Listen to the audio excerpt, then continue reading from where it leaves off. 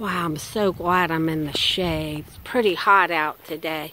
Maybe I'll have a picnic later. People over there having a... Uh-oh. Dr. Romano, what are you up to? Hi, how are you? I'd like to go over a really good question for the DAT involving esters. This is a question that's going to involve many, many concepts. So pull up a chair, and one problem can encapsulate a good 10 questions on the DAT. Wonderful. I have a friend, Ester. What I want to do is to show 3 potential reactions where we can make an ester. I'm going to take a carboxylic acid and react it with an alcohol. And I simply split off water. You take the OH from the acid and the H off the alcohol, split off water, and you form your ester. Another way I can do it is to take an acyl halide, this being propanoyl chloride with methyl alcohol. Previously, we did methyl alcohol with propanoic acid. And I'm going to split off HCl. And I put the OCH3 on by releasing HCl. And once again, you make the same methyl ester. Finally, if you took propanoic acid with diazomethane, you would simply knock off the N2, which is a great leaving group, and then envision the CH2 combining with the H to make CH3. I did the mechanism on this on another videotape.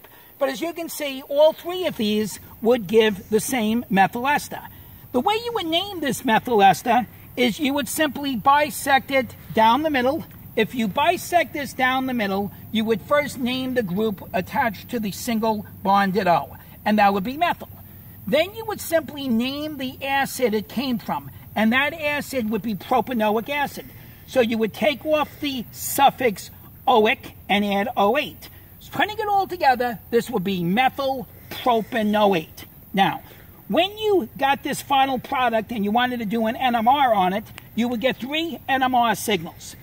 Upfield, at about 1.2 ppms, you would get a triplet. Why is it a triplet? Because these protons are next to a carbon with 2 H's. This CH2 would come in, well, if it's next to a carbonyl, it comes in around 2.0. But here's a carbonyl next to an O, so a little bit more than 2.0. It would come in maybe around 2.3 in that ballpark. So what we're going to do here is we're going to get this, and this is going to come in as a quartet.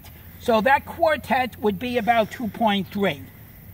And then finally, the most downfield signal, where would that be about? Well, if it was just a CH3 next to an O, it would be about 3. Yeah. But this is next to a carbonyl and an O, so it would be about 3.4. Okay. So I would expect downfield to see a 3.4 ppm singlet. So you get a singlet, a triplet, and a quartet for methylpropanoate. Wow. If I did a carbon-13 analysis, since there's 4 different carbons, I would get 4 different carbon-13 signals. And finally, if I did an IR spectra on it, I would see the carbonyl group come in around 1720, 1730 in that ballpark. I hope this helps.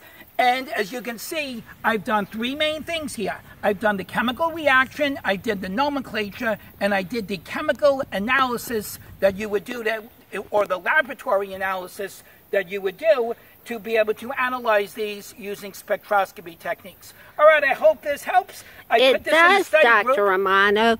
Thank you so much. And my friend Esther has a friend named Josh, and I'm going to see him a little later today. You know Josh, too, I think, Dr. Romano. I do know Josh. He was our favorite waiter. And Josh, this is a shout-out to you, who is a waiter here in Virginia, and I promised to make a video for him. He works at a restaurant called Steinhelper's. I wish he taught organic chemistry. I would fire the instructor that we have now and use Josh. But at any rate, good day to you. Bye-bye. Okay, Dr. Romano, good day to you, sir. Thanks for the help.